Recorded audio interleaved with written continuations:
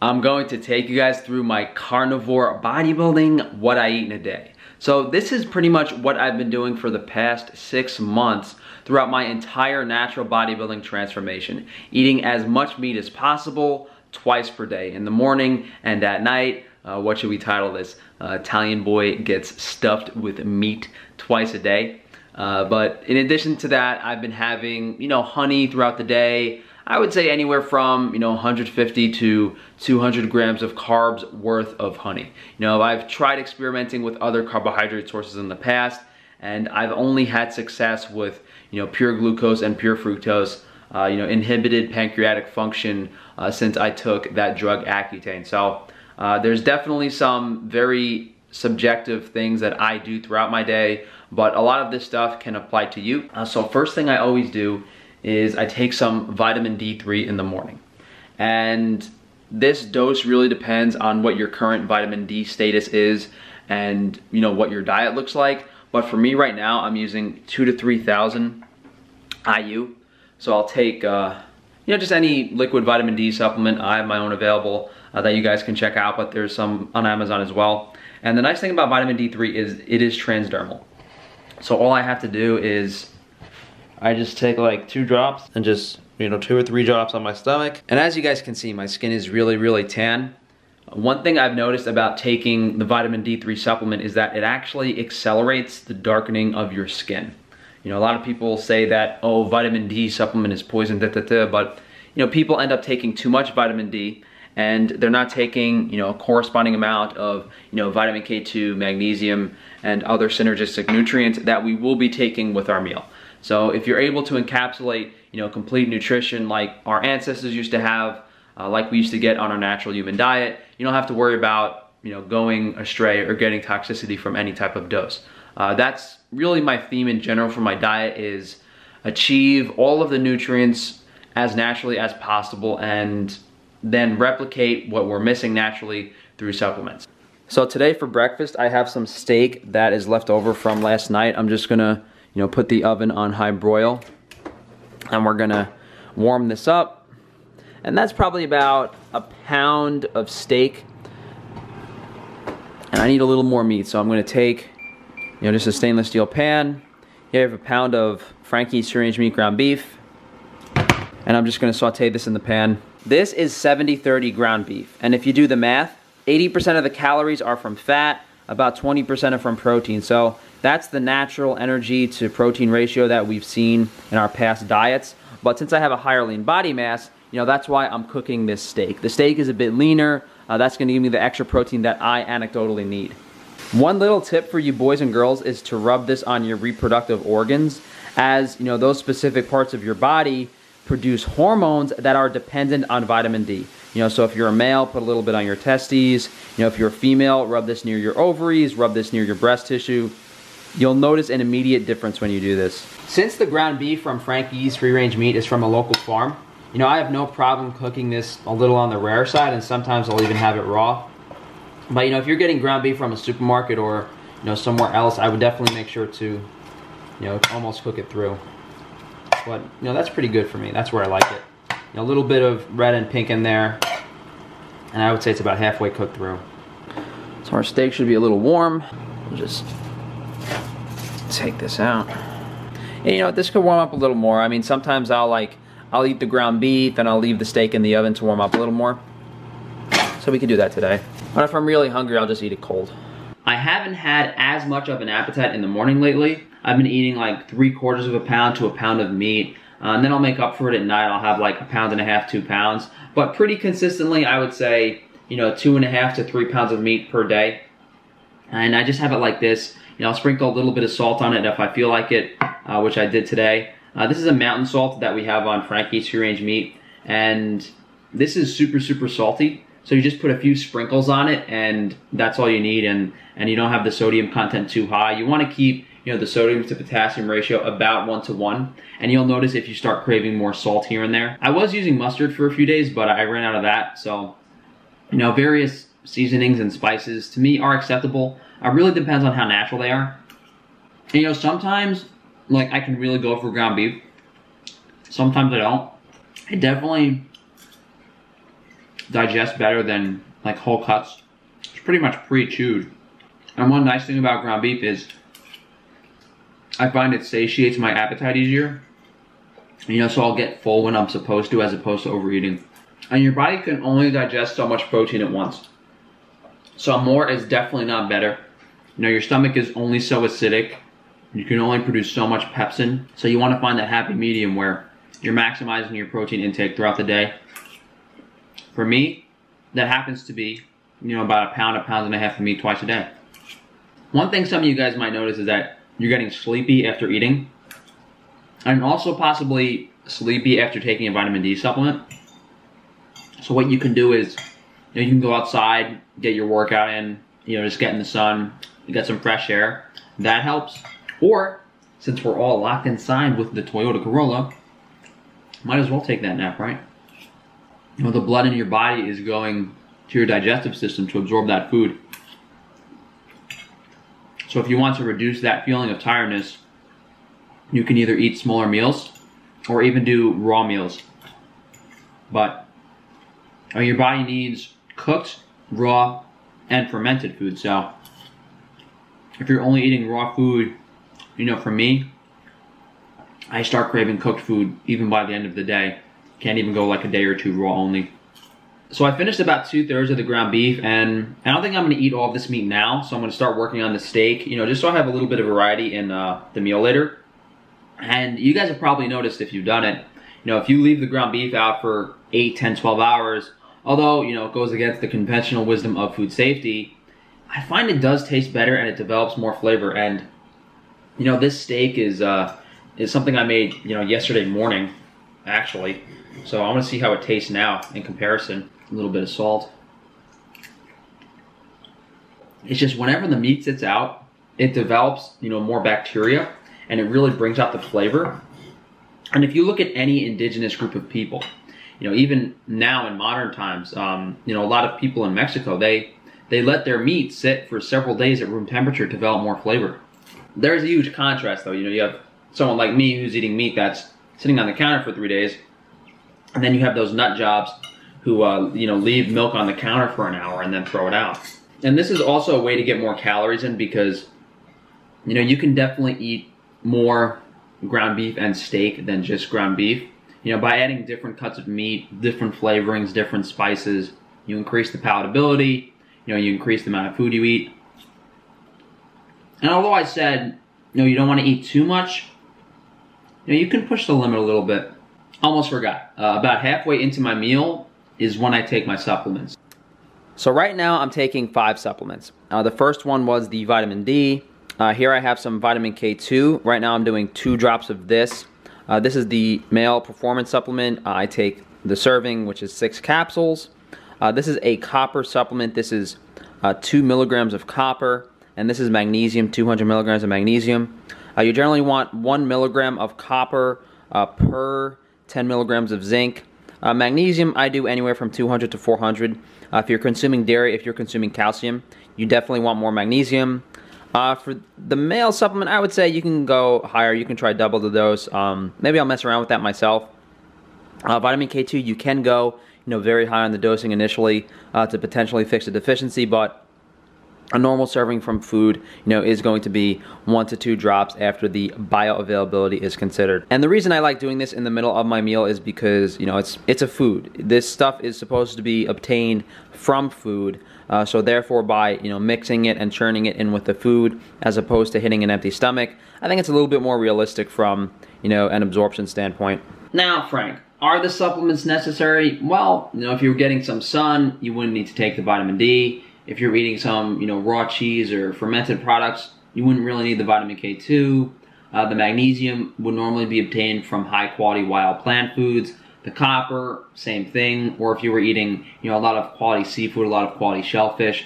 The male enhancement supplement, you could eat the milts of the fish, actual animal testicles, and for females, you could have caviar or the actual ovaries. But, you know, this stuff is an easier way to do that. And, you know, depending on your allergies, depending on your food access, that's what will really determine that. So I'm going to just have, you know, a couple more bites of this, see how much I get through comfortably. But one more thing I'm going to show you guys is the vitamin C. So there's two types of vitamin C that I've tried. One is liposomal, which is with sunflower lecithin. And I've heard some downsides to this and that pregnant women shouldn't be using it. But this is one option. Honestly, I usually forget to take this. I'll make sure I take it today. And then the other one you can take is a acerola cherry powder. I thought I had a bag of it somewhere. Maybe I put it downstairs. Acerola cherry powder, camu powder, you know, kakadu plum powder. Any of these really high anti-scorbutic vitamin C wild fruits are acceptable to add to your diet. And I started adding these vitamin C supplements after I stopped drinking all of the raw milk, because I was doing like half a gallon of like raw sheep milk, raw goat milk per day. That got really expensive. You know, even though I kind of fixed my dairy allergy and I was tolerating it really well, I was spending like $200, $250 a week on raw dairy on top of the other food I was eating. So didn't really want to spend that much money long term. And this vitamin C supplement is a way for me to maximize, you know, the antioxidant cycles. Some of you guys might have noticed I also have a liposomal glutathione in there. I'll only take that if I have a really bad headache. I haven't had to use it in a couple months. But, you know, maximizing these antioxidant cycles is something I've spoken about in my immune system video the other day, as well as my understanding antioxidants video. So, you know, you have the vitamin E cycle, which is optimized by just choosing the right fat sources. You have the vitamin C cycle, which you need to consume, you know, high quality raw foods here and there. And then glutathione is all of these nutrients from animal foods that we're consuming work together in that. So I'm gonna relax for maybe an hour or two. I'm not that tired, probably just because I took the vitamin D. I don't think the UV index is high enough today to tan. It's around noon right now, so the UV index should be about right now. But you know, if you go out in the sun and you feel it, like I feel a little bit, so I'm probably gonna lay down for an hour or two outside. And it's only like, you know, middle of March. It's pretty chilly outside. It's probably 50 degrees. But you know, you lay out in the sun and you get that vitamin D, you'll be warm, you'll warm up. So the overall game plan for today, you know, we already got a lot of our calories in. We're gonna lay out in the sun for an hour or two, get some vitamin D. We'll do some work, get some packages, drop some stuff off at the post office. Then we'll work out at our new home gym. And then I'll have my second meal. That should really be it for today. Nice relaxing day because of the Toyota Corolla, no one's doing anything. And I don't have to go down to Frankie's to arrange meat today, so definitely relaxing. So after I have that meat, I'll take some raw honey and I'll have a couple tablespoons over the next few hours. So I got a couple different brands here. You know, here I have some Italian forest honey, mountain forest honey. I got some really raw honey there as well. And then that's my family's honey. I got a couple more down here too, I think. Yeah, there's a bunch of really raw honeys down here. And, you know, they have some different products on their website you can check out too. But that's what I've been rolling with. You know, it has a good flavor, digests pretty well. So if you're not sure if it's worth tanning or not, you can go to willyweather.com and check out the UV index. Today, from about 12 p.m. to 2 p.m., you know, we have moderate UV. So, you know, by no means are you going to get a good tan. You know, what does it say here? Moderate risk of harm from unprotected sun exposure. Alert in effect for 5 hours from 11 a.m. to 4 p.m. So the government tells you that it's dangerous to get your vitamin D in. So according to this, you know, your time is kind of worth spending, you know, from 12 to 2 here. You want to maximize the UV index because that's when the UVB rays are going to be highest. That's when you're going to get the most vitamin D. You know, so I'll go out for about 2 hours today. I mean, normally, you know, unless the UV index was like, you know, 7, 8, or 9, then I'd go out. You know, today normally it's not worth it, but since it's the earlier part of the year, and this is all I can get, you know, especially for the next few days, I think it's worth it. So I laid outside for like half an hour, but as I said, the UV index wasn't really intense enough to really get any vitamin D. Took a nap for about an hour or two, and now it's about 4:30, so I'm gonna work out earlier today, get it over with, be done by like 6 o'clock. So I'm just gonna fill this up with probably 5 to 6 tablespoons of honey mixed with water, and I'm gonna drink that through my workout. So I was telling you guys I built a gym in my garage, and it's not quite set up yet all the way, so I'm not gonna show it to you guys yet, but we'll be doing some more fitness content for sure. One of the bars came in today for the lat pull down grip, and I'm missing a few mats. I'm missing like 1 or 2 pieces of equipment, but it's pretty much done. So I'm looking forward to doing more fitness content in the blogs, as well as just like fitness videos in general. So keep an eye out for that. So hopefully, you know, sometime next week or maybe the week after, I can show you guys the whole home gym setup, and then, you know, maybe I can get my routine finished, the workout routine that I'm gonna sell for you guys. But, you know, since this is a carnivore day of eating and I haven't really gone over my routine yet in depth, you know, I figured I'm not gonna show you guys much today. So, workout's done, and every time I work out, I'm reminded of why I originally quit bodybuilding, but Frankie boy's got nothing better to do, and that's what you fairy boys like. So, in better news, I've always told you guys, and I've been pretty adamant against using Tinder, but one thing I've noticed is that if these New York girls don't touch a pee-pee every 36 hours, they get desperately thirsty. So there's definitely some new opportunities arising, and I might have to indulge in some swiping. But I have to do a consultation right now. I think it's around 5:45, and then I have to do my live stream right after. So normally, you know, I would try to eat my second meal right now, but it's looking like I'm not gonna get to eat until like 9:30, 10 o'clock at night, which is okay, but you know, usually I try to get that meal in earlier and get to bed earlier. My schedule's been all over the place lately, but what are you gonna do? Smells like dirty New York girls. So it's about 10 o'clock. I'm gonna heat up my leftovers from earlier, and that's what we're gonna eat. So we got the steak and the ground beef that have been sitting on the counter all day. Just throw this in the oven. Maybe take like 10 minutes to warm up. What's absolutely hysterical is how many dudes on Tinder are dressing up like girls and putting themselves in the woman category. Guys, I was literally laughing for like 10 minutes straight earlier.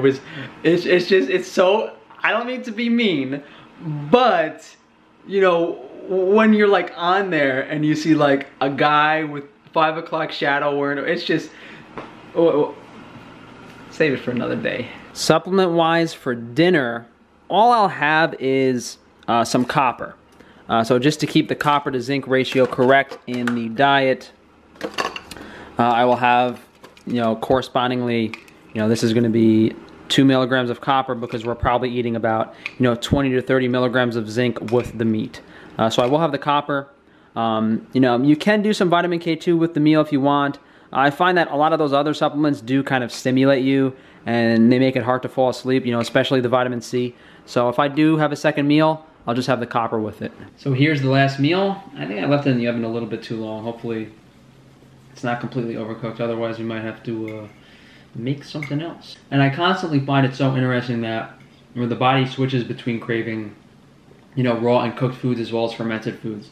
So, you know, this like crispy, well done beef tastes pretty good to me right now, but you know, maybe a day or two from now I'll want that rare steak. So I ate about another pound of meat. I'm not as hungry as usual. I think it's because the fat content of that ground beef is a bit higher than what I usually have. Usually I'll have some 80-20 or just some steaks. That's probably also why I didn't have as much honey as I normally do today, and I won't have any later. But normally I will keep this, you know, a little bit leaner, a little bit heavier towards the protein as opposed to the fat, and you know, I'll substitute in some honey or something for that extra energy so my body doesn't have to synthesize all the glucose, and just giving the body what it needs. So what my other meals might look like throughout the week is some liver to get in some vitamin A. I'll have, you know, some fermented foods here and there for vitamin K2, whether it's raw cheese, usually raw cheese, and then for omega-3s I'll have some caviar, some fish eggs, or some lamb brains. And after you've fixed all the nutrient deficiencies in your diet, you know, you don't really have to have those foods that often. I would say like once a week, maybe, you know, once every 2 weeks in a decent to moderate amount. Raw cheese though, more often. Like the liver and the brains, you know, you don't have to be eating that stuff every day. And there's definitely a point of diminishing returns, but as with everything, you know, see how you feel with an increased omega-3 intake, you know, see how you feel with higher amounts of cheese, lower amounts of cheese. A lot of this stuff is pretty anecdotal, and you can generally go with your natural hunger signals to dictate what your body needs. So thank you guys for joining me. If you have any questions, please leave them down below in the comments. If you guys would like this ground beef or the ribeye, we have these on Frankie's Free Range Meat. and some of the supplements are on organsupplements.com.